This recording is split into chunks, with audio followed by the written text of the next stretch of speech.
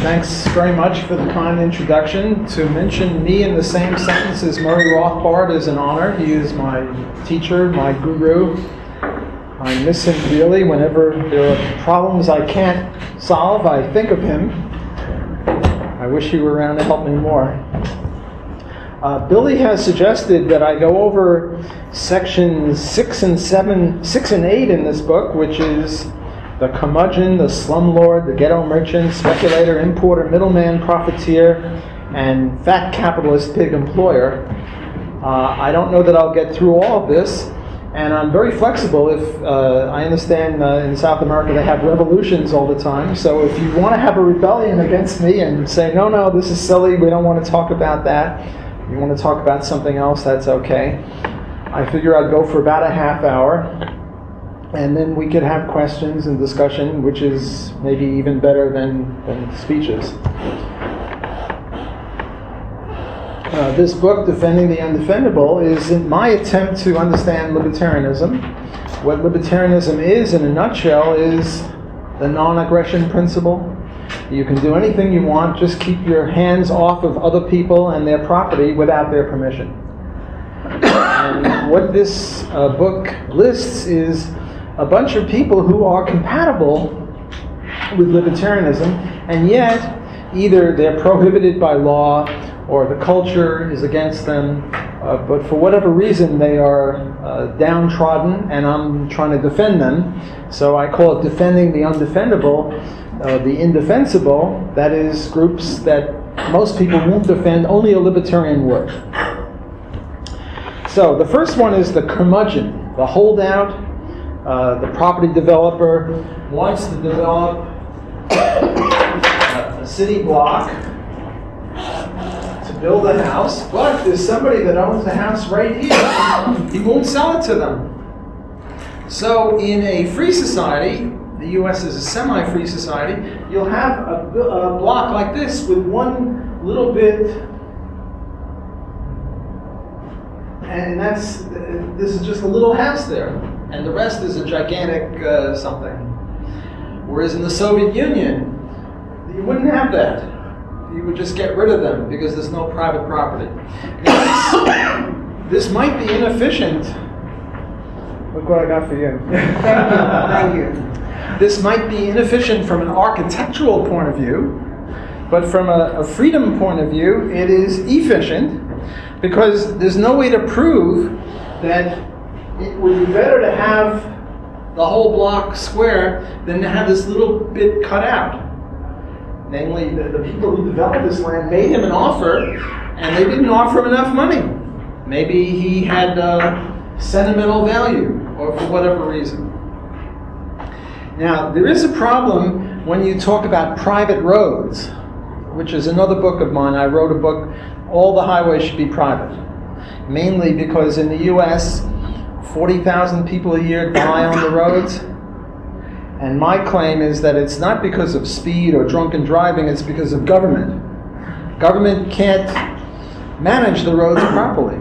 So how do you have private roads? If I want to build a road from, well, I guess this is Buenos Aires, and maybe this is Rio de Janeiro, and I want to build a road from one place to another, how many people must own property? 100,000? Between there, I don't know, a million? Who knows? A lot of people.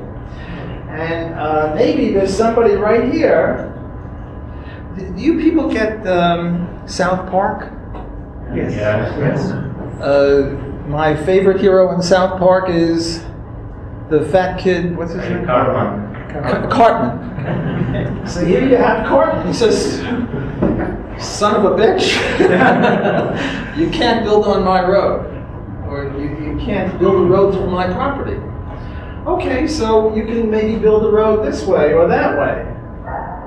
Or maybe this way or that way. But suppose Cartman owns that land. And he says you can't build a road, pretty much. Well, in my work on this, what I say, there is this thing called ad colum. And the ad colum doctrine says that if you own a square mile on the surface of the earth. You own down into the center of the earth in a decreasing cone, and you also own up into the heavens, which means anytime an airplane flies over your land, you can charge them, or you can prevent people from flying airplanes. Or anytime, you know what slant drilling is? Like you have two bits of property, A and B, and this guy goes down and then gets the oil or the minerals under his property. That would be slant drilling. So according to the ad colum doctrine, you can't do that because this guy owns the material under his land. Is my English okay? Yes. People are understanding what I'm saying? But the ad colum doctrine is wrong from the libertarian point of view, because from the libertarian point of view, the way you get to own property is through homesteading. And this guy didn't homestead 30,000 feet above the airplane, and he didn't homestead all the way to the center of the earth. So what you can do with Cartman is dig a tunnel under him or a bridge over him. And in that way, you don't need expropriation or eminent domain, which is the government will take over property that it wants to. And what I'm saying is you can have free enterprise and private roads.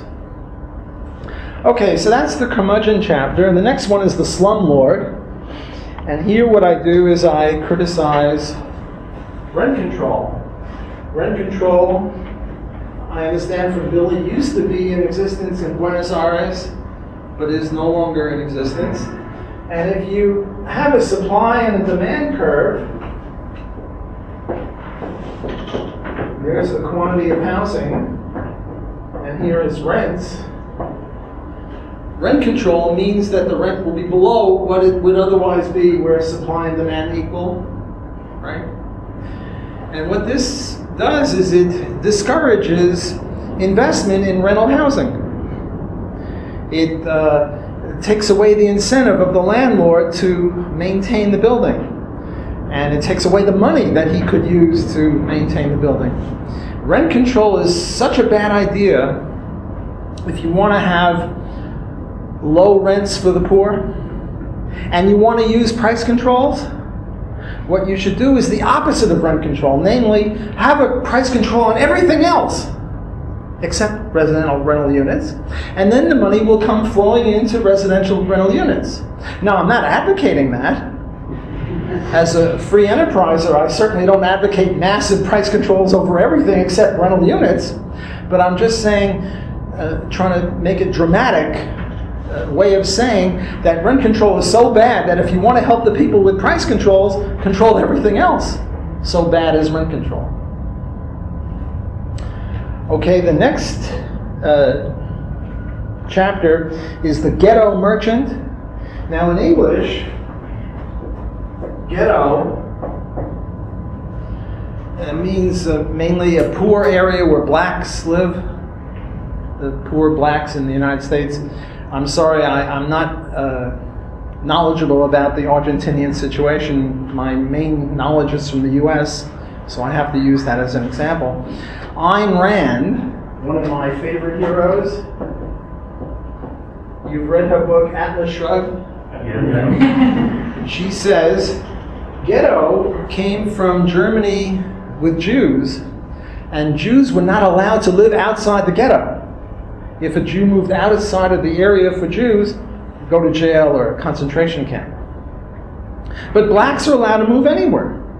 So it's not a proper word to call it ghetto, even though this is in common parlance, this is the way people refer to it, but it's strictly speaking not true. And so I call it inner city or black areas. So the question is, why is it that grocery prices are much higher in the inner cities or in the black areas? And the reason is there's more crime. And when there's more crime, you have to spend extra amount of money for private police. You can't put displays out on the sidewalk. Because if you do, the merchandise walks away and nobody pays for it. So, of course, the prices are higher there. But are the profits higher? Profits tend to equal. If the profits were higher in the rich areas, people would leave the inner cities and go to the rich areas. If the profits were higher in the rich areas, they would go to the poor areas. So profits tend to equalize. But the reason prices are higher in the poor areas is because costs are higher. And the reason costs are higher is because of the crime. So it's not true that the capitalist is exploiting the poor and making more profits off of him. He's not. Profits tend to equalize. In New Orleans, they had a Walmart. Do you have Walmarts here? Yes. Walmart hated of the left. The socialists hate Walmart because they're not unionized. If they're compelled to be unionized, they close down. There was a case in Quebec, Canada, where they opened up and then they unionized and they just closed down. No unions. Good. Unions aren't my favorite institution because unions violate the non-aggression principle of libertarianism. See, if what a union did was just have a mass quit, that would be okay. Because if you can't quit, you're a slave. I mean, the only trouble with slavery is you couldn't quit. Otherwise, slavery was okay. You pick cotton, you could sing a song. Not so bad. But you couldn't quit. That was the big problem. So if an individual can quit, a group can quit. You don't lose your rights just because someone else is using their rights. So if a union limited itself to a mass quit, unions would be fine, but they don't. In addition to that, what they do is they say no one else can take their jobs. And they'll beat up scabs, they call them scabs, competing workers. So this is a violation of the principle. So anyway, Walmart is a wonderful group, but the left hates Walmart. And yet they opened up a Walmart in New Orleans, and white people and black people go there, and most of the employees are black. So you'd think they would favor Walmart, but they don't because they have their own agenda. Okay, the next one is the speculator. What's going on with the speculator? Speculators are hated and reviled and denigrated, and people hate the speculator. The speculator is evil and responsible for all sorts of bad things. So let me illustrate the speculator with the biblical story from the Bible of the 7 fat years and then the 7 lean years from the Bible. Everyone's familiar with that? So how do we illustrate the 7 fat years? Well, here's time, and here's quantity. Well, fat years means there's a lot of quantity, crops are good, and lean years means very little, right? So during the fat years, there's a lot of food, meat, wheat, corn, and during the lean years, very little. And as we know from supply and demand, fat years must mean more supply. Lean years must mean less supply, and people's stomachs are the same, whether the crops are good or bad, so we'll leave the demand curve where it is. So what do prices look like? Well, during the fat years, prices are low. Price F for fat price. And this is a lean price. So the fat prices are low, and the lean prices are high. Notice this is not a supply and demand. Here you have price and quantity. Here we have quantity versus time and price versus time. Time series, it's called. Okay. So, what does the speculator do? Well, what the speculator does, if he wants to make money, I'll give you the secret. Buy low, sell high. Right? That's what the speculator does. He buys when prices are low, and he sells when prices are high. So he buys if this is the supply and demand with no speculation, how do we illustrate what the speculator does during the lean years? Well, he's buying. So one of the curves must shift. It's the demand curve, because he's now adding his demand for wheat or meat to the ordinary demand for eating. He now has a speculative demand. So let's say this is his speculative demand. And this is the demand for eating. So this is the total demand. Right? So what does he do to prices? He raises prices.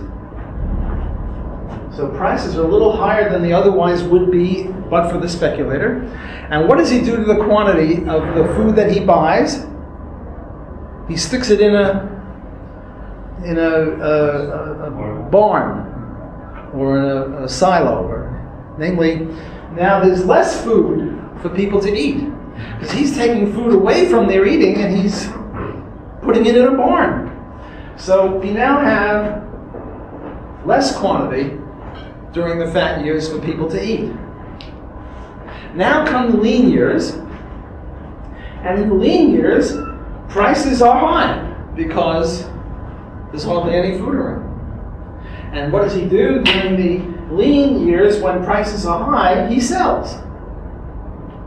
So if we have supply and demand here, and there is the supply and there's the demand, what he does now is he adds to the supply for people to eat. Namely, he takes the food out of the barn and gives it to people to eat. So what he does is he lowers the price and raises the amount of food available for people. Sounds good? Yeah.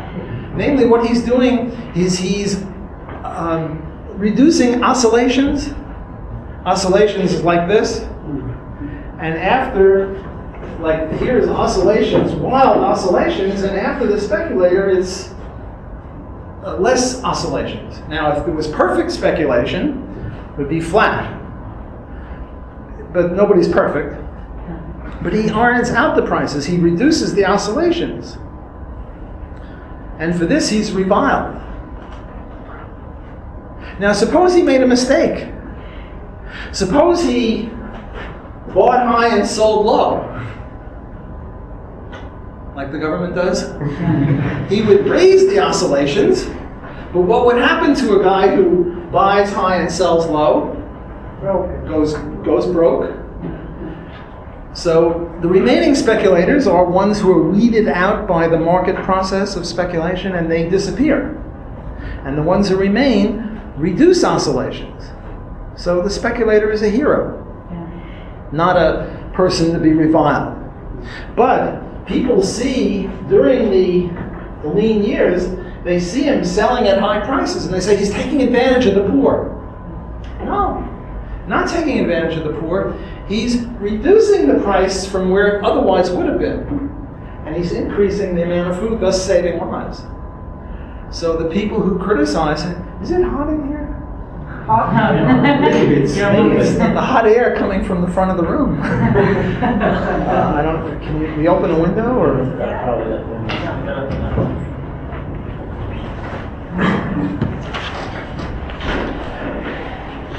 Okay, so much for the speculator. The next one is the importer. What's going on with the importer? We're now talking about free trade, and the importer, or the smuggler, is an importer who imports illegally, is another hero, even though he is hated and reviled by the New York Times, which is my criteria of everything that's bad. So there's a thing called absolute advantage and comparative advantage. Absolute advantage might be Argentina is good at making wheat, and France is good at making wine, and each one is better than the other at doing certain things, and they trade, and then each one is richer. because in France they can make wine with a lot less labor, and here we can make meat or wheat with a lot less labor than in France, so we trade and both are better. Trade necessarily benefits both parties.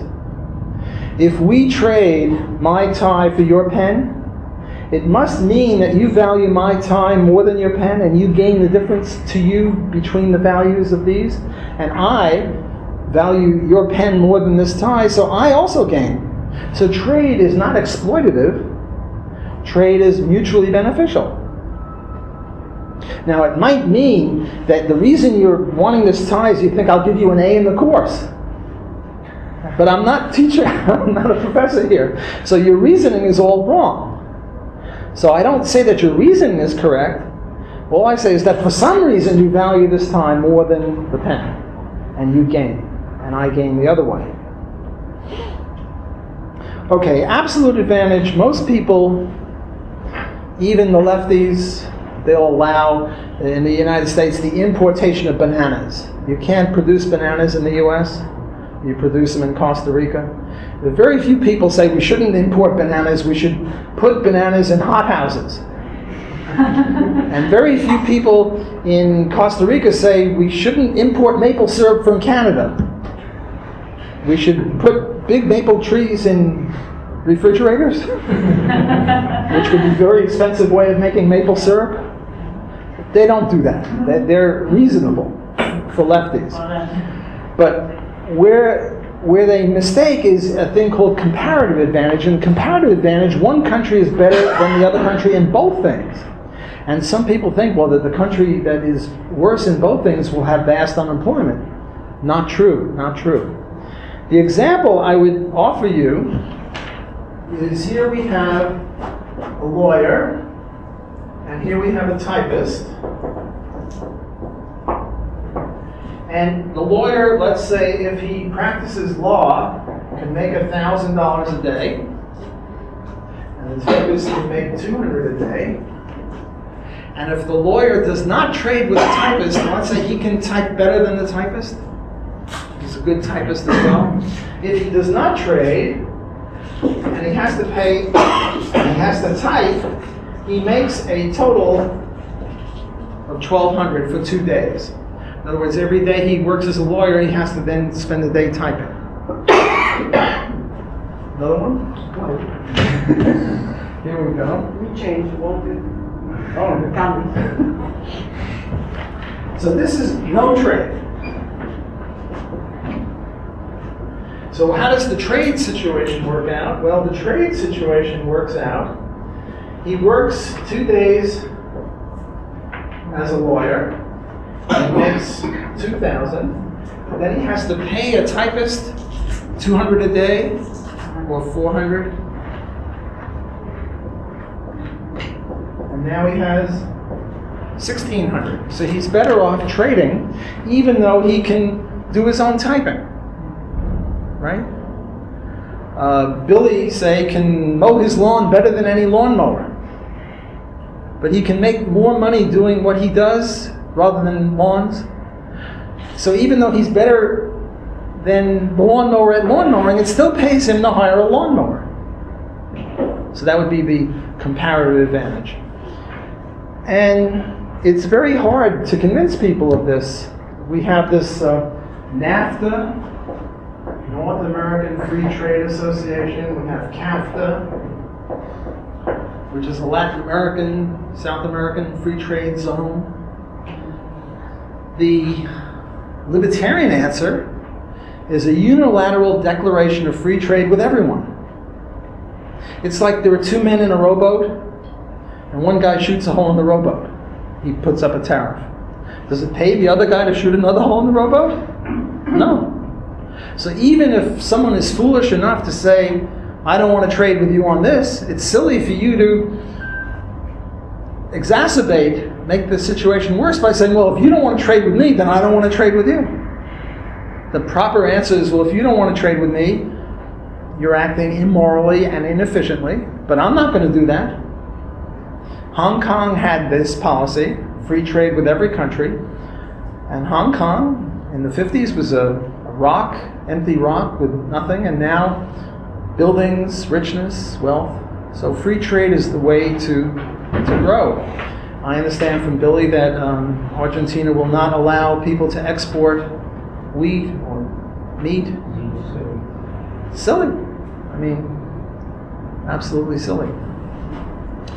Okay, the next one is the profiteer. The profiteer is someone who makes a lot of profit, and somehow this is bad. Well, profit is good, better than losses. Why don't they have profiteer and they hate the profiteer? Why don't they have the wage-ear?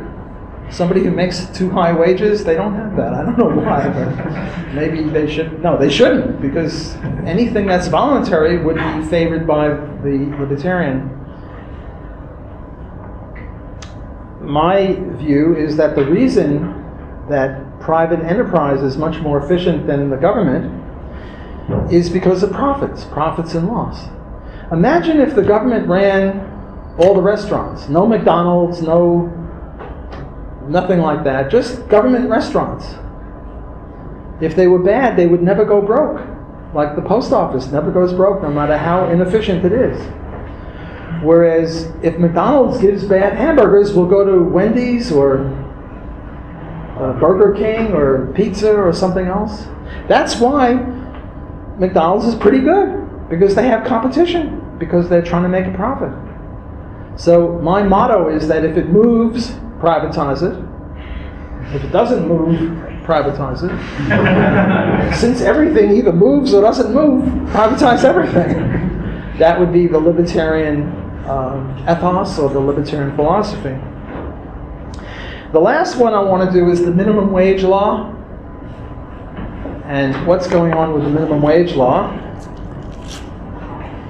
The minimum wage law is seen by some people as a benevolent thing. What they want to do is raise the wages of the poor. I was talking with this young lady before we started, and she said there are a lot of poor people. Well, one reason there are poor people is because they earn low wages. So it seems benevolent to pass a law saying wages have to rise. And the way people see it, they see minimum wage law as a floor under wages. If you put the floor here, wages can't go below this, so raise it a little, and now wages can't go below that. Keep raising it, and we'll cure poverty. No. The minimum wage is not a floor. Rather, the minimum wage law is a barrier over which you have to jump in order to get a job. And if you raise it too high, no one can get a job. Look, suppose we had a minimum wage law of $100 an hour. Very few people could get any job because they're not worth $100 an hour. Rather, wages are dependent upon productivity. And to be technical, there is a thing called marginal revenue product. Marginal revenue product. What is marginal revenue product? If you have, let's say, 100 workers, amount of labor, and they produce $10,000 worth of stuff, and now you hire an extra worker, one more worker, and all of a sudden, the marginal revenue, the total product in money goes up to $10,005. We say that the marginal revenue product for this guy is 5. Assuming all the workers are homogeneous, all the workers are the same. You add one more worker. The only thing that's changed is you have this extra worker, and now the total goes up by $5. We attribute $5 productivity to his efforts. So what would the wage be in the absence of a minimum wage law? Suppose I'm a worker and I have a little thing written on my forehead, a tattoo, $5 an hour. That's my marginal revenue product. And you're a bunch of capitalist pigs. Blank, blank. Who's going to open the bidding? How much are you going to offer me? Who's going to... 5. How much? 5. One. No, you're not a fat capitalist pig. You have to exploit me. Now, somebody said $1? Yeah. No. That's not exploited. You have to grind me down into the dust. A dime is a little high. The right answer is minus infinity. Namely, I should pay you an infinite amount of money for the privilege of working in your factory. That's the true capitalist pig. But if we limit ourselves to positive numbers, a penny is the opening bid.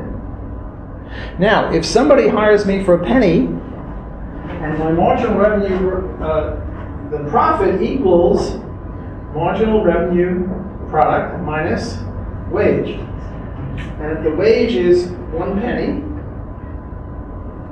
and the marginal revenue product is $5, well then the profit will be $4.99, right? So somebody opened up the bid at a penny. What is the next capitalist pig going to say? 2 cents. See, first the capitalist pig will applaud the first capitalist pig because he's exploiting workers. This is good. But then he says, I'd rather exploit the worker, even though I'll only make $4.98, rather than the other guy exploit him for $4.99. So I favor $4.99 philosophically as a principle. But, you know, business is business. $4.98. So the wage goes up to 2 cents. Then it goes up to 3 cents. Where does it end? 5. It ends with 5. So the person who said 5, in equilibrium, which we never reach, but in equilibrium, the wage tends to equal marginal revenue product. Because there are only 3 choices. Wage can be greater than marginal revenue product. Wages can be less than marginal revenue product. Or wages can equal marginal revenue product. And if marginal revenue product equals $5 in all cases, if the wage is, say, $7 an hour, and the marginal revenue product is 5, what happens to profits? Minus $2, and you can't run a railroad that way. On the other hand, if the wage is, somebody said 4, someone else will offer 401. Right? So it's an unstable. So both of these are unstable. Sorry. Both of these are unstable. This is the only one that can be in equilibrium. So if you have a minimum wage of 7, he'll be unemployed. No one will hire him. Okay, I've now gone about a half hour. And I said I'd stop and have questions and discussion. So let me do that. So who has a question or an argument or a different subject or... Yes? I didn't. My English but it's very bad. It's better than my Spanish. I didn't read the book, but I will. But by reading the topics, more or less one can predict some talking something about what is going to be the text. But the blackmailer was, when I read blackmailer, I can imagine something to say this is good because... Okay, so the question is, what about the blackmailer? That's one of the chapters. And I do distinguish between blackmail and extortion. First of all, I don't say blackmail is good. What I say is that it should be legal, because it doesn't violate the non-aggression principle, so it should be legal. And since everybody hates it, they're heroic for pursuing it. Look, right now it's legal to wear a red tie. Not heroic. But suppose they pass a law, no red ties. Then it would be heroic to wear a red tie. Then I could defend red tie wearers. But now I can't. Okay, so what's the difference between blackmail and extortion? In both cases, In both cases, there's a threat and a demand. The usual demand is for money, but it could be for sexual services or anything. But there's a difference between, in the case of blackmail, the threat is to tell a secret. In the case of extortion, the threat is to violate the non-aggression principle. So, you don't know this, but Billy takes a bath with a rubber ducky. And I know this. And I blackmail him. He sends me $100 a week. So I wouldn't tell anybody. Do I have a right to tell people that he takes a bath with a rubber ducky? Yes, it's gossip. Do we put people in jail for gossiping? No. If we put people in jail for gossiping, we'd have nothing to talk about. Right? So all I'm threatening to do is to be a gossip. See, Billy is lucky he's got me as a blackmailer, because if I were a gossip, his secret would be out. This way I have the decency to come to him and say, look, Give me money. give me money and I'll keep your secret. So I'm better than a gossip. And a gossip, he's in trouble. With a blackmailer, if he regards the secret as worth more than the $100, he gains a profit of the difference between the secret and the $100. So blackmail is just threatening to do what you have a right to do. Whereas extortion is threatening to do something you don't have a right to do. Now, if I were extorting Billy, I'd say, I'll kill your child if you don't give me money. I have no right to kill his child. I have no right to threaten to kill his child. So extortion is bad.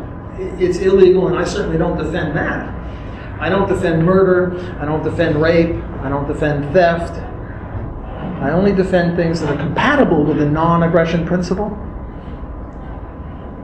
Yes? You mentioned Ayn Rand, and I have a question about that. About the government. So Ayn Rand was for laissez-faire capitalism. Still, she believed in some kind of limited government to protect property rights. I would like to know what do you think about that, and if you would totally agree with her, or maybe she wouldn't agree with you. Well, I have a soft spot in my heart for Ayn Rand because she was the one with Nathaniel Branden, her chief lieutenant, who converted me to libertarianism. What happened is I was a student at Brooklyn College, and I was a pinko commie Jew from Brooklyn, which means I was a socialist because everyone else was a socialist, so why shouldn't I be? And she came to Brooklyn College to lecture, and I came to boo and hiss her because she was for economic freedom and capitalism, which, as we know, would lead to babies starving in the streets and misery and poverty.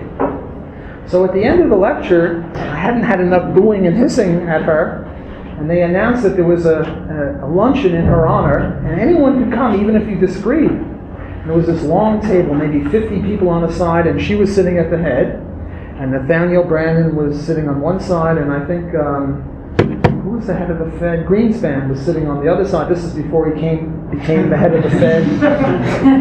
And all of her other lieutenants were sitting there, and I was relegated to the other end of the table. And I turned to my neighbor and said, "Where's this capitalist? It's all wrong." He said, "Well, I don't really know, but the people that do are over there." So I went and I put my head between Ayn Rand and Nathaniel Branden. I said, "There's a socialist here who wants to debate someone on socialism and capitalism." And I said, "Who is it?" I said, "Me." I was like 22 then, but I was, it's called a chutzpahnik. Pushy. And Branden was very kind, very generous, said, "Yes, I'll come to the other end of the table and I'll talk to you if you make two promises. One, you'll not allow the conversation to lapse until we figure it out, until we get to the bottom of this. And two, you'll read two books that I recommend. One is Atlas Shrugged, and the other is Economics in One Lesson by Henry Hazlitt, after which this book is sort of modeled. Hazlitt had one lesson, broken window lesson, look at all the, and then he had 35 illustrations. Well, I have one lesson here, the non-aggression principle, and 35 illustrations. So this is sort of my homage to Henry Hazlitt. So I have a soft spot for Ayn Rand.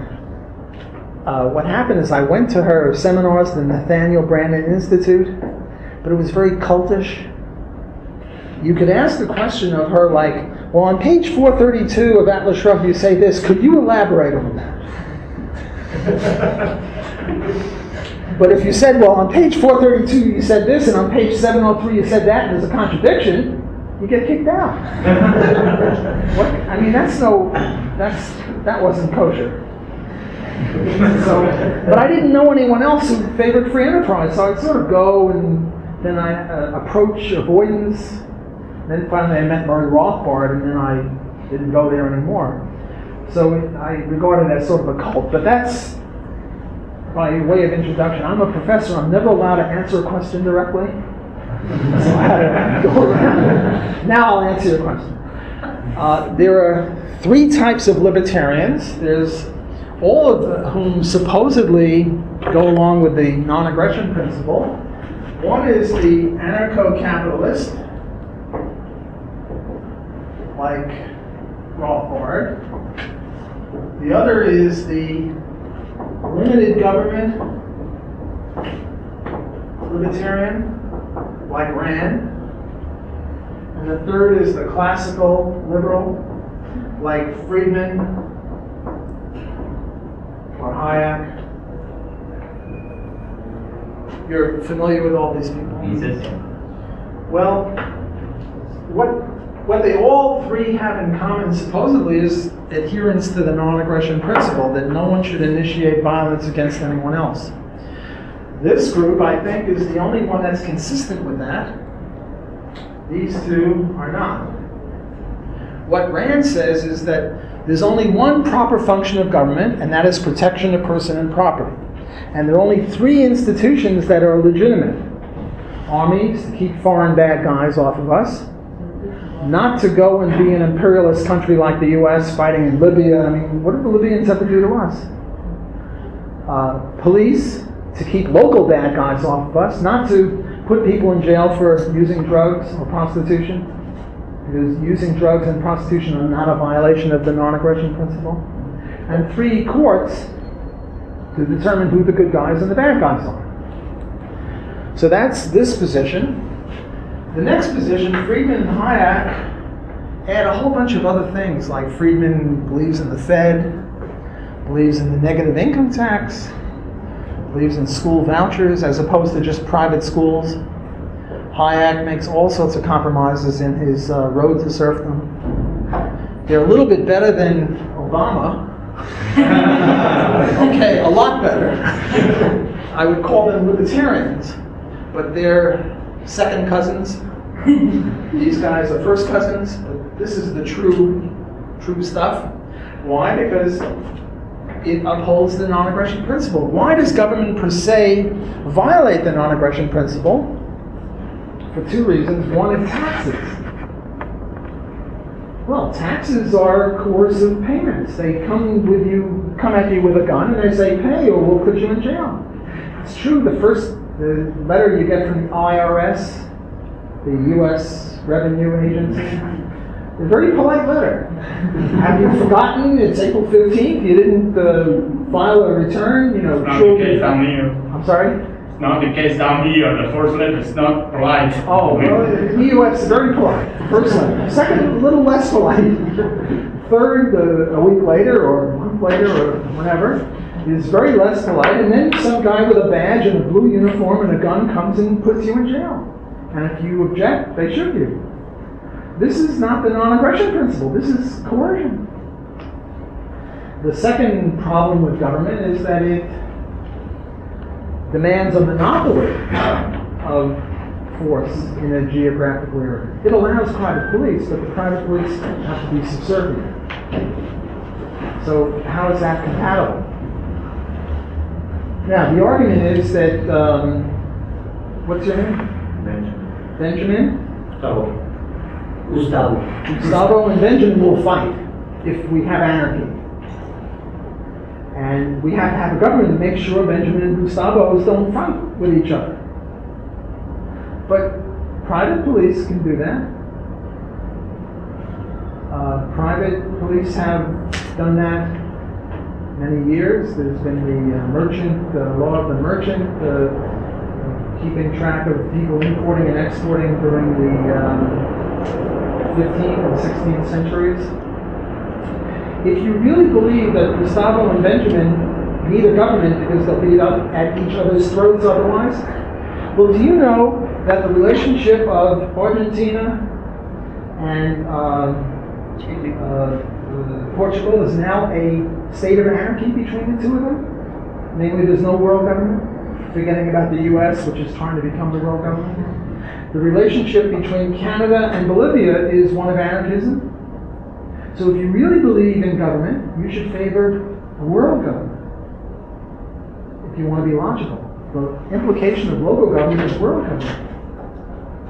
And very few people are willing to have world government because then if there's democracy, China and India between them would sort of run everything. Yeah. People don't want that. So that's a better answer, at least closer to being responsible. Yes, sir. This is in relation with Iran as well. What's your position regarding IP?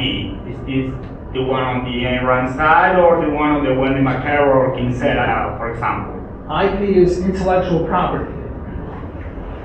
Stephen Kinsella wrote this magnificent article in the Journal of Libertarian Studies.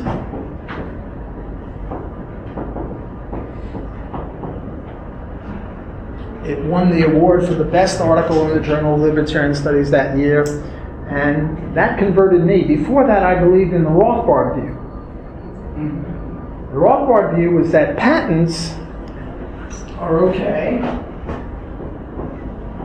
but, or rather, patents are bad, but copyright is okay. Why did Rothbard oppose patents? Well, suppose you and I are in our basement inventing the bicycle. And we're both working for 5 years inventing the bicycle, and you beat me to the patent office by 5 minutes. You get the monopoly rights over patents, over the bicycle, I get nothing. According to Ayn Rand, even Ayn Rand would oppose this because she said that ideas are your property. Well, I invented the bicycle independently from you. Let's presume that that's true. That I didn't look over your shoulder and look at the bicycle. I invented it in New York and you invented it in Buenos Aires. We never met. So patents were rejected by Ayn Rand and Murray Rothbard because the independent inventor should get a right also. And patents give the right to the first guy in the patent office. Okay, then, but what about copyright? Now that's based on contract. I sell you this book, and I put a little C for copyright, and this means I sell it to you on the condition that you don't copy it and start selling it to other people.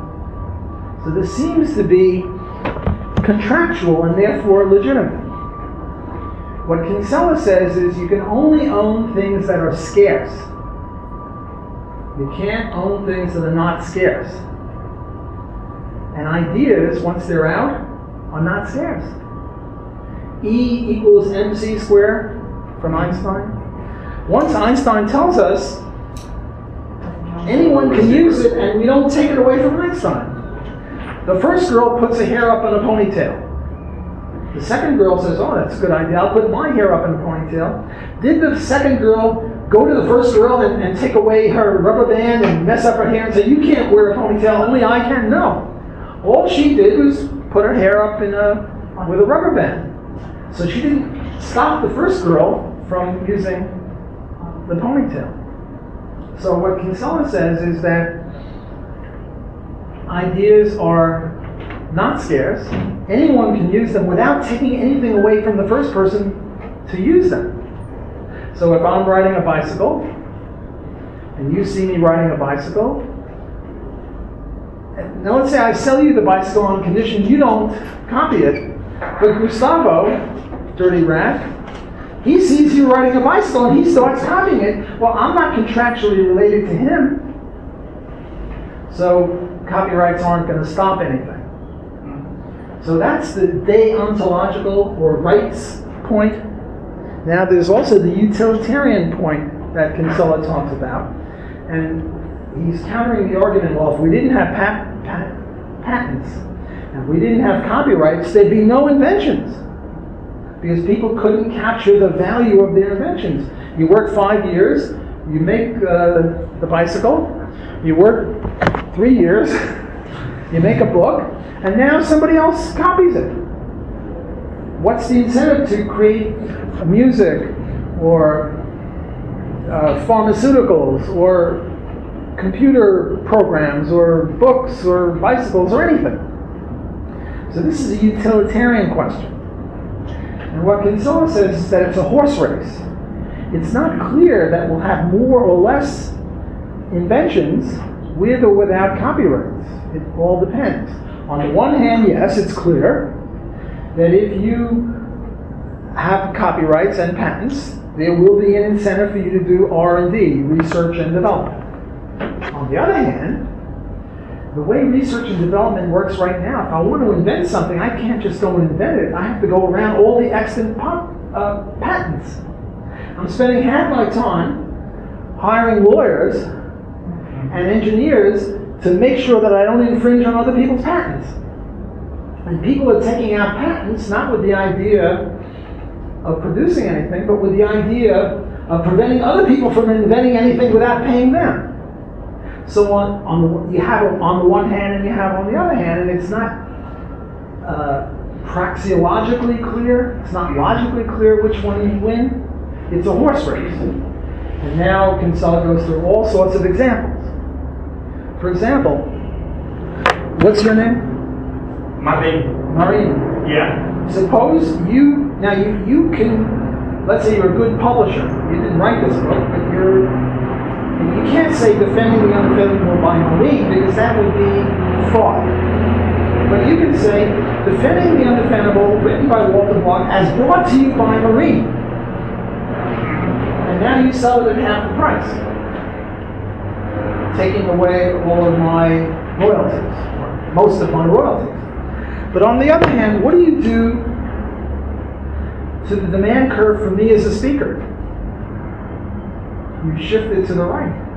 Because you're so busy selling this book and making it cheap and selling it, and people read it and they say, wow, Walter Block, I got to get him to give my next lecture and now I can get more money. Or let's say music. I don't know who the bands are, the last rock and roll line. My favorites are Mozart, Bach, Handel, and Haydn. I used to like rock and roll. I liked Elvis and the Beatles. That sort of dates me. I didn't like anything after that. But suppose there's a new rock band and it creates a song, and Gustavo, I'll pick on you. You copy it and sell it. On the one hand, you're reducing their royalties, but on the other hand, you're very busy promoting them. You're like a promoter for this rock band, and now more people want them to give a concert.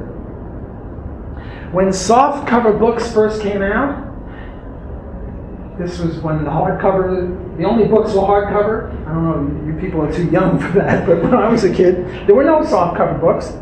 There's somebody who's supporting me on this. It was only hardcover books, and the hardcover book is $30. Softcover book is $7. People said, well, that'll be the end of hardcover. But no. Time is very important. The hardcover book comes out first, and the softcover book will come out 6 months later, but you're anxious to read this, so you go buy it. The same thing with movies. It used to be you want to see a movie, you go to a movie theater and there's a big screen. And then came VCR, and the movie cost $12, and the VCR you can rent for $3, and you can bring 20 of your friends, you can all watch it, and everyone said there'll be no more movies. No. There's still movies. People want the experience of a big theater with all the people and the popcorn and all that. Right? Another example is probably the internet gave much more sense to that. I mean, probably the internet get much more sense to that. I mean, the scarcity is, non-existent. I mean, you can download the movie, yes, and it's still perfectly movie. viable. I mean, there is no scarcity. Look, you can get this book for free. You don't have to buy it. You can get it for free on the Google it. You get it for free. Yet people still buy it because they want the book. You can throw it at people. Another example for you transvestites, men who like to wear women's clothing, is Paris dresses. Paris dress is $50,000, and 3 months later you can buy it in Macy's, the local department store, for $50, and yet they still pay $50,000 for the dress. So it's a horse race, and Kinsella says it's not clear, but there are many, many, many examples where time is very important. And the first producer, I now cure cancer. I have the solution for cancer. It's part cough drop and part chalk and part raisins, and I grind them up and it cures cancer. Only I know this. Now you can reverse engineer this. You know what reverse engineer is? You take my pill and you get a chemist, but it'll take you a couple of months to do this. The Coca-Cola and Pepsi-Cola, formula has not yet been reverse engineered. So maybe you won't be able to reverse engineer my cancer cure. Maybe you will in 6 months. But meanwhile, I'm selling this thing for $100,000 a pill, and it works. People who had cancer don't have it. And now you come along 6 months later. I have plenty of incentive to invent it. And who's going to trust you? Come to me. You know it works. So will there be less incentive? Yes. But still, there'll be some incentive to invent cancer cures, and I'll win the Nobel Prize, and there are other reasons to invent things. So that's the IP. Libertarian answer is IP is illegitimate. You can't have property in ideas. I have a quick question on that. Then, how does that not violate the non-aggression principle? For instance, if I have a movie company and I invest a lot of money, hundreds of millions of dollars in making a movie, but then maybe the day before it comes out, or the day after, there's a pirated version on the street, does that not take what would have been rightfully mine and See, violate the non-aggression principle? if you ask this question in the Nathaniel Branden Institute, they say, get out. But I'm not like that. Okay, so I make this movie, XYZ movie. You're probably not going to be able to pirate it because I keep it to my chest. I keep it secret until it gets out in the movies. And now, a week later, you finally get the movie. Right? But I've had it for a whole week. And the way movies are, in the first week, you can make 40-50% of the total amount of money. Or a big proportion of it. So I have some incentive to do it. Now you pirate it and you start showing it, well, I'm more likely to win the Academy Award. Because more people are seeing it. My demand curve for me as an actor increases, and me as a producer, and me as a director. In other words, you're like my literary agent. You're helping me. But the point is, did you steal anything from me? No, you didn't take a knife and slash my movie. You just copied it. You didn't stop me from showing it. I can still show it, so you didn't steal anything from me. You just copied it. Let me give you another example. You know, when you make a log cabin, if you just make it with logs, you have to put mud and the logs fall apart. But if you put a little notch in the log like this, so here is a log. And if you try to build a log cabin with logs like that, you have trouble. But if you make a little notch,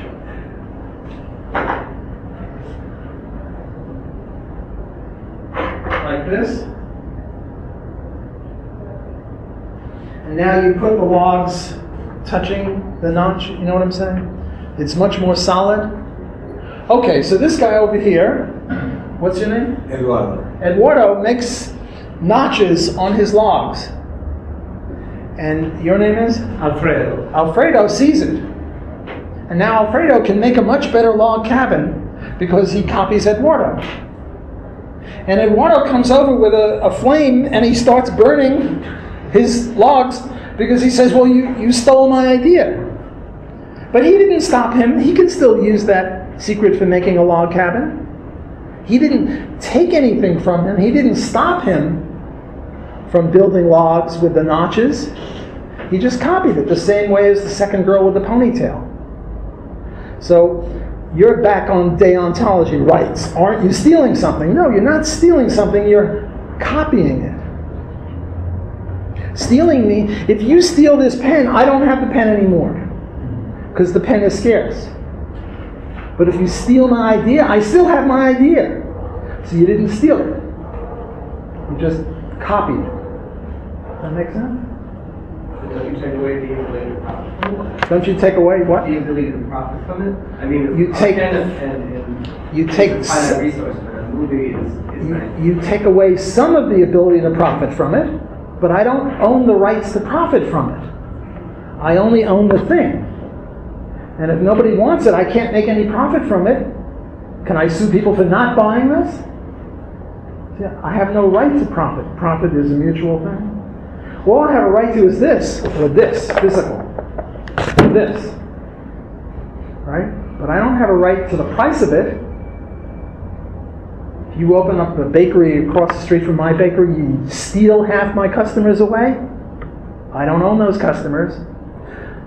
I don't own the profits. So it's an empirical question as to whether you really do reduce my profits or not, or my incentive to invent. Maybe yes, maybe no. Depends. And there's a whole bunch of evidence showing you don't. But that's a utilitarian question. The rights question, more of interest to libertarians, is are you stealing anything? And how can you steal it when I still have it? Just make a couple of questions about two controversial issues, the legalization of drugs and abortion. Abortion. Well, The drugs one is easy. The drugs question is, and I don't favor the use of drugs. I wouldn't want my children to use heroin. It's putting poison in your body. You become dependent on it. So I don't favor it, but I favor the legalization. Same with prostitution. I have a daughter. I don't want her to be a prostitute. But if she were a prostitute, I wouldn't want to go to jail for it. Right? So I don't want anyone here to use drugs or become a prostitute or any of that stuff. So I'm not favoring these actions. But when done between consenting adults, they don't violate the non-aggression principle. So therefore, to put someone in jail for putting poison in their body or having a physical sexual relationship that isn't really nice, you shouldn't do that. That's a violation of libertarian principle. Ron Paul, candidate for president of the U.S., favors legalization of heroin and prostitution. He doesn't favor heroin and prostitution. He's very straight-laced, very conservative in his demeanor, as I am. But so we have to distinguish between use of and legalization of. Now, look at Mexico. What's happening in Mexico is that the armed drug gangs are fighting the government on roughly equal terms. Why? Because these drugs are very, very profitable.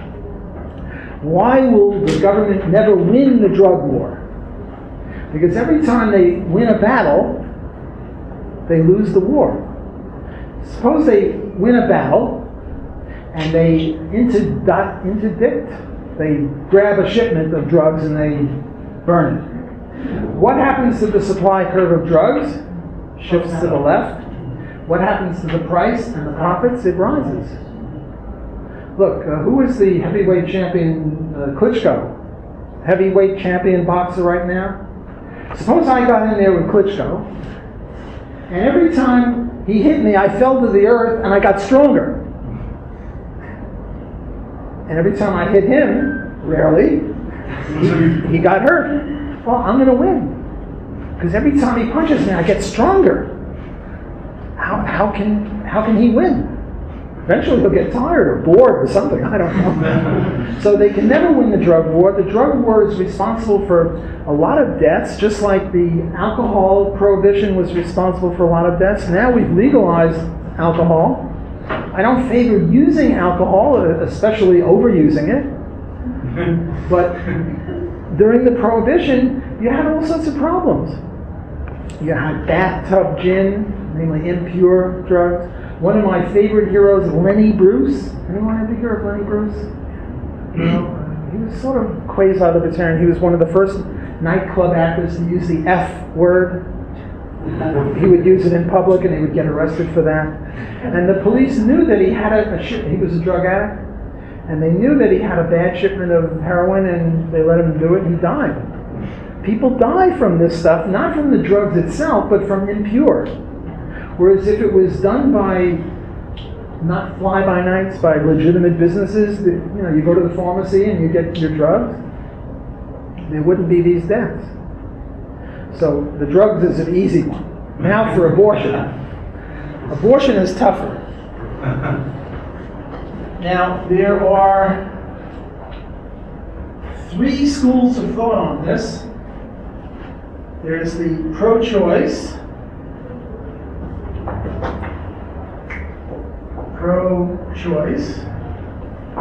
pro-life, and there's what I call evictionism. Everyone's heard of these first two? Yes. Evictionism is based on the NAP, non-aggression principle, plus private property rights. So what's evictionism? Evictionism is that the mother owns her womb. And an unwanted baby is a trespasser. Easy to envision this in the case of rape, where it's obvious trespasser. But even if a woman has intercourse and doesn't want to have a baby, she looks upon the baby as somebody in her body. And therefore, does she have a right to kill it? Right to evict, right to kill. The pro-life people say no right to evict, no right to kill. The pro-choice people say yes, right to evict, and also right to kill.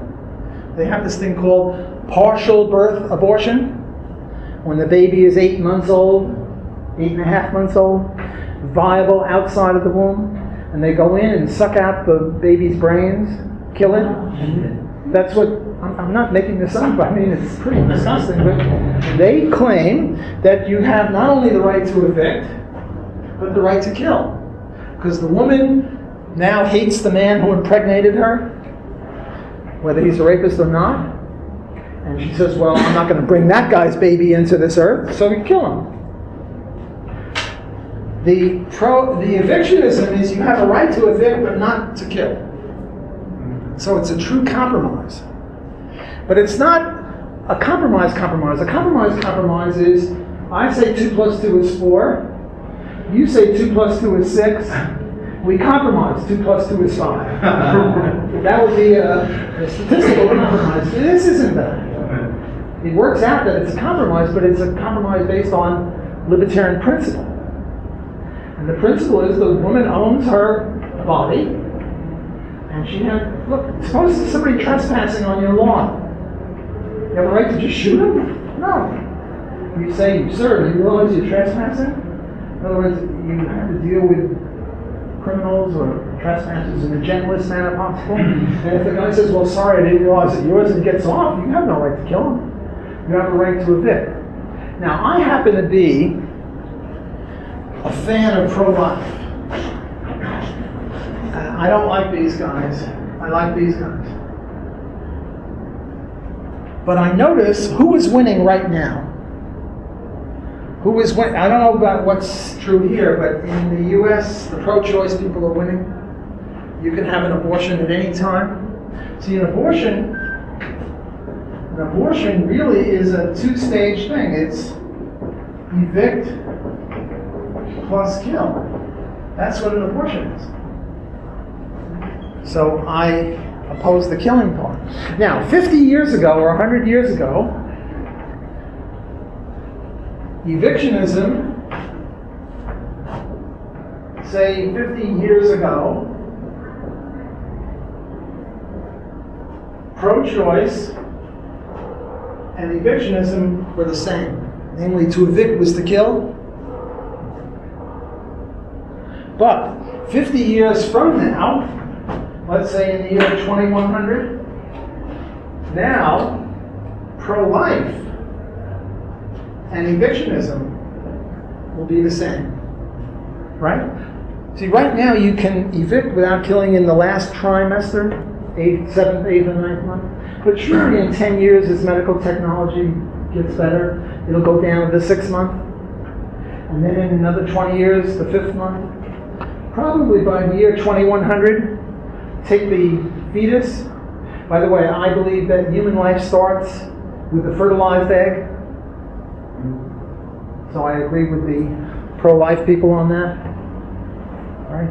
Because a sperm alone will not develop, an egg alone will not develop, a sperm in an egg will develop in the right environment. So I believe human life starts right then and there. But by the year 2100, the fertilized egg can be put in a test tube or in a host mother or whatever with no harm. See, so one reason for all pro-life people to adopt evictionism is because it's right, deontological. Another reason is utilitarian. Medical technology is on our side. If we all adopt evictionism right now, by the year 2100, there'll be no more killing of innocent babies. If we don't, the pro-life people will win.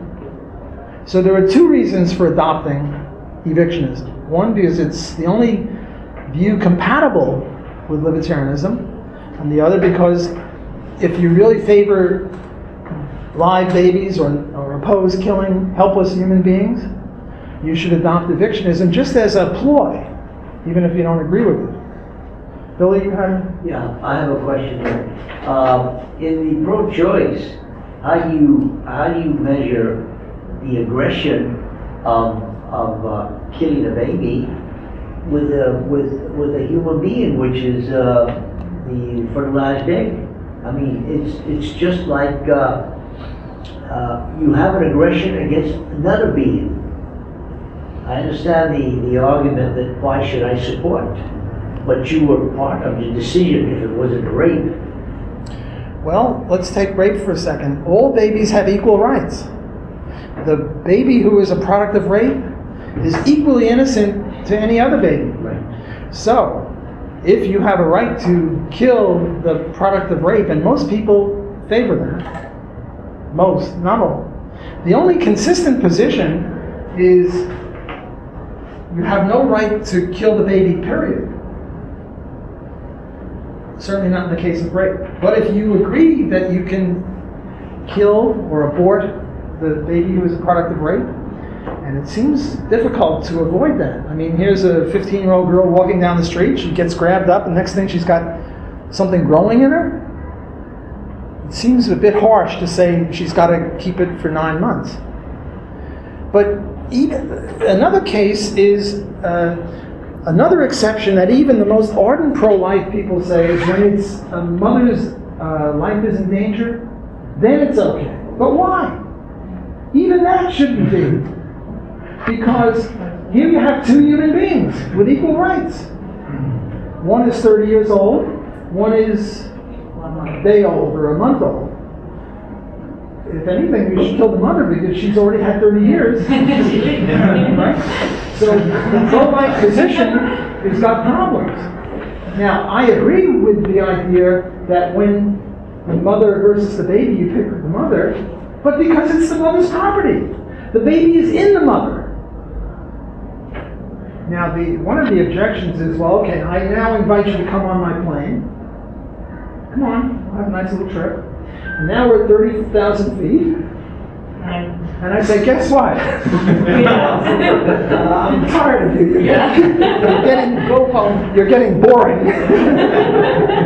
Parachute? I don't have a parachute. But I claim there's a disanalogy.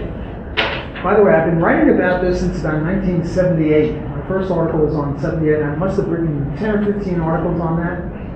And I don't mind writing. I've got 10 or 15 articles on minimum wage and on rent control. And people say, why do you keep writing about it? And I say, well, because the law's still there. As soon as they get rid of the law, I'll stop writing about rent control and minimum wage. As soon as everyone adopts evictionism, I'll stop writing about it. But right now, the pro-choice people are in the ascendancy.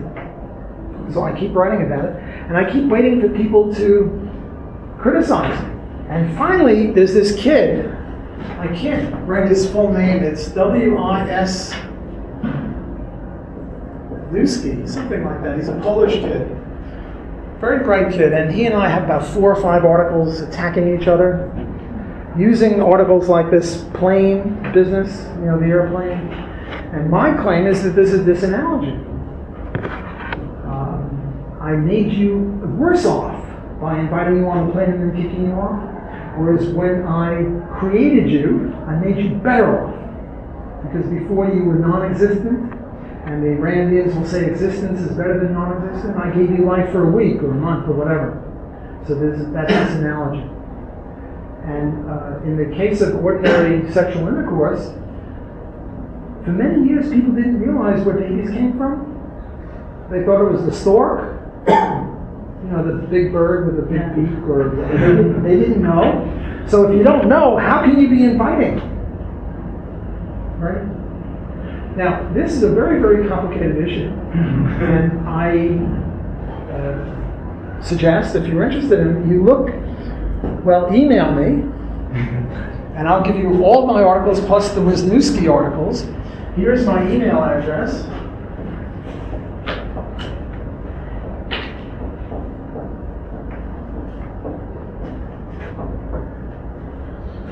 And I'll send you all this stuff. It's a very complicated issue. By the way, I got into a debate with this guy named Broderick Long, who I respect greatly, because I wrote an article saying that Randy Barnett, an ostensible libertarian, is no libertarian at all because he supported the U.S. imperialism in Afghanistan and Iraq and everywhere. And Broderick writes back and will say, well, you support Ron Paul, and Ron Paul is a pro-lifer, so why don't you say he's not a libertarian? And my answer is twofold. One, this is a very complicated issue. In a way that imperialism, U.S. killing innocent people who've never attacked us is not a complicated issue. And secondly, Ron Paul is not an intellectual. He is just a doctor, just a politician. He's not really an intellectual. Don't tell him that. Can't hear you. Don't tell him that. Well, he's quite right. He's made original contributions to the Fed and other stuff like that. But see, the other issue is immigration, where I disagree with Ron Paul. And here you get Murray Rothbard and Hans Hoppe on the one hand, and you got a whole bunch of other libertarians saying the other. So my idea is that when a politician errs on an issue where top libertarian intellectuals are debating, you've got to give them a buy. But there are no top libertarian intellectuals who are saying that the U.S. should bomb everyone that they don't like. So I disagree with Ron Paul on this issue, but I'm a big, wild supporter of his because he's just magnificent. I mean, there was this guy Doherty who wrote a book. I forget his first name. And what he said is, who are the people who've created more libertarians than anyone else? And what he listed was Rand and Rothbard, Mises, Hayek, and Friedman. Well, if I were writing that book, or maybe if Doherty were writing it now, you'd add Ron Paul. I mean, I had Ron Paul at my university, and we had overflow crowds.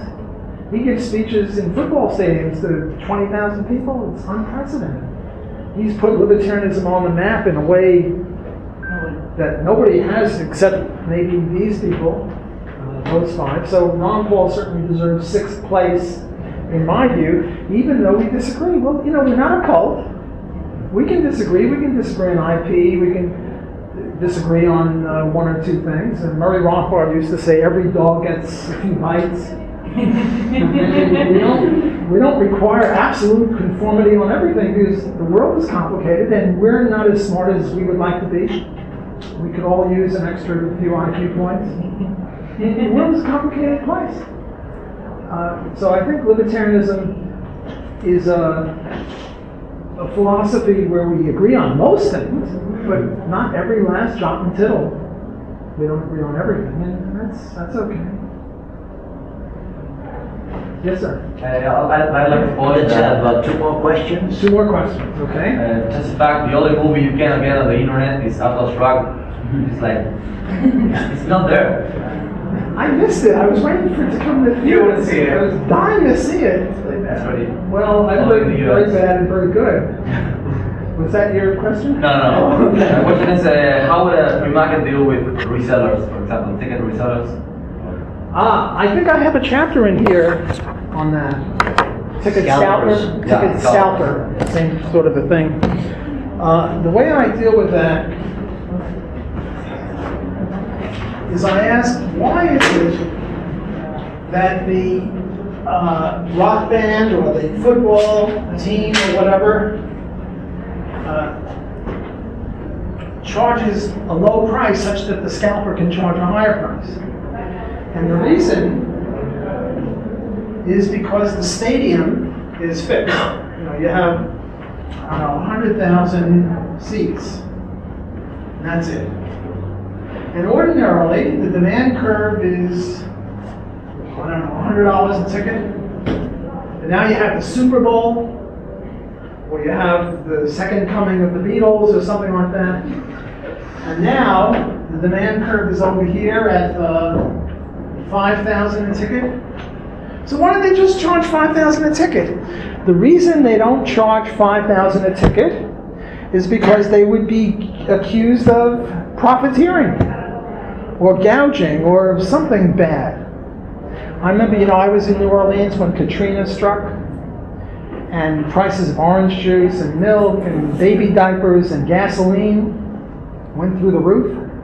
Now we know as economists that this is just a market signal calling for new supply. Right now, during Katrina, the only reason somebody would come from Wisconsin far away to bring stuff is out of benevolence. But at a high enough price, they'll come out of self-interest too. And yet, what was the attitude of the New Orleanians or the Louisianians? Was that this is gouging. There was even a case where people were online to get ice or gallons of water, and somebody on the line called the cops on his cell phone, and the cops came and shut it down, and everyone online applauded. That's almost like a contradiction in nature. On the one hand, let's say they were selling a bottle of water for 25 bucks. That showed that they're online, that they value the water more than 25 bucks. And yet, the guy online called the cops to shut it down. It's almost like a contradiction in nature. Okay, so the reason they don't charge 5,000 is they'll be accused of God knows what. The antitrust people will get on their case. Monopoly, antitrust, profiteering. So they charge, maybe they'll charge a little bit more. And then you have scalping. And scalping brings the price up to where it should be. Scalping is just reselling. Why can't we resell? I mean, we've established that any sale is mutually beneficial at any agreeable price. One last question. Gustavo. About abortion. What if we change killing with not killing the baby? Choose, because this.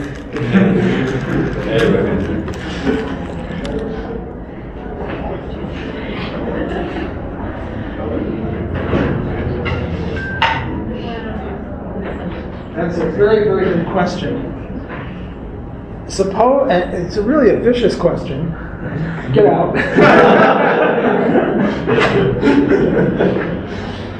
Very tough question. I've written about that also, and if I don't do justice to it, email me and I'll send you some stuff on this. Okay, so I have a baby and I don't want to take care of it, and I just leave it in the back room and I don't feed it, and in 2 or 3 days it's dead. What does the libertarian say about that? Well, I have this thing called bagel theory. That's for the Jews, and donut theory for Christians. What is this? Here's the bagel, or the donut. And it's got 3 levels. Now suppose somebody homesteads land like B. He homesteads the bagel land, leaving A, which is a square mile, untouched. Is he allowed to do that? I say no. I say what he's doing is foreclosing. I have other words. I forget the other words I used to describe this. Namely, this is a contradiction because the idea of homesteading is to put every square inch of land into private property.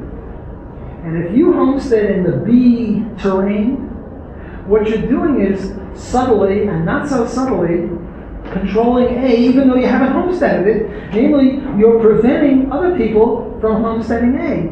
You can't do that.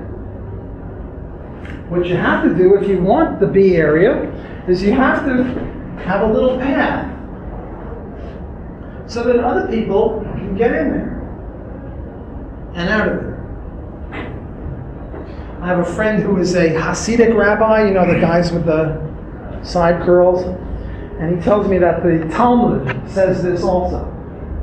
It's interesting that the Talmud and the libertarian theory have parallels. Can't you have a drill under it? Or a bridge over it? You could, but in the era before bridges and tunnels, and libertarianism has to be timeless, you couldn't do that. The question is, can you control land that you haven't homesteaded? And the answer is no. You can only control land you have homesteaded, and you haven't homesteaded A, but you're controlling A, you're preventing, foreclosing other people from getting at A. Now let's get back to the baby, who I'm starving in the back room. Now the tradition was, if you don't want to take care of the baby, what you do is you bring it to an orphanage, or you bring it to the police, or you bring it to the hospital, or you put up a sign, something. You tell people, because if you don't, you're foreclosing. So you agree that... Forestalling is another one I use. I'm sorry? So you agree that the government doesn't have the right to make you feed the baby. You are free to... Yeah. First of all, don't curse. Use the G word.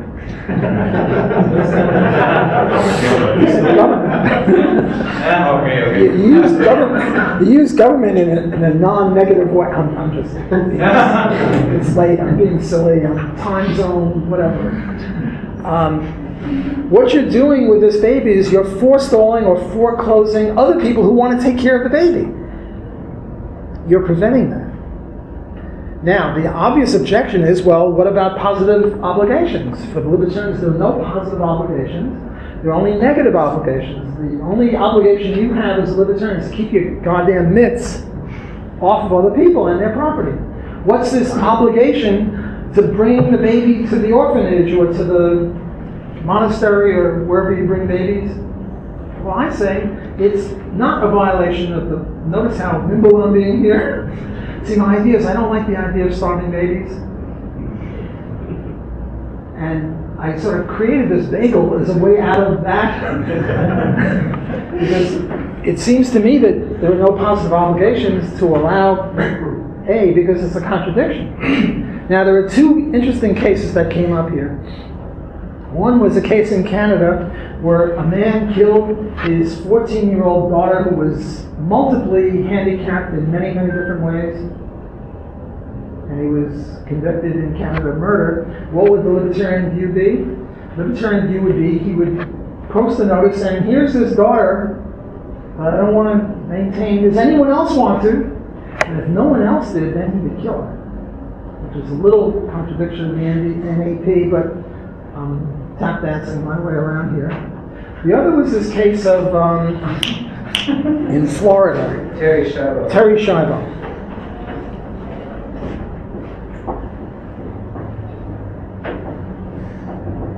Not sure that's the way to spell it, but something like that.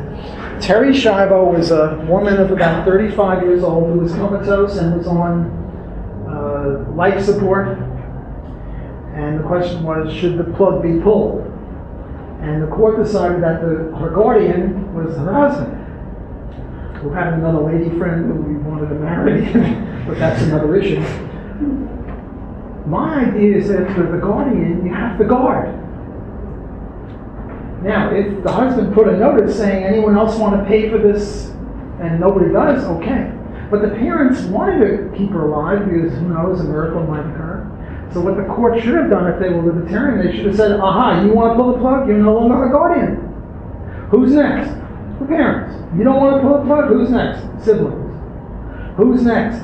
Friends of comatose people. There are groups who will support you.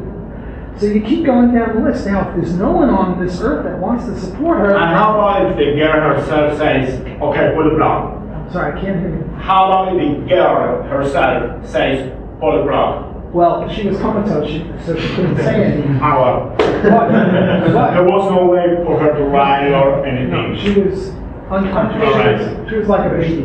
But if she had had a will, or a signed, what do you call it, a lawyer signed it, or she had a written statement, DNR, do not resuscitate, then I favor, there's another problem now in, where is it, in the US or Canada? Can you help people die? Can you aid and abet people who want to die who are physically unable to kill themselves? Well, yeah. I mean, if you agree, and if the court approves of this, private court. Okay, well, that was the last question, so thanks for your attention.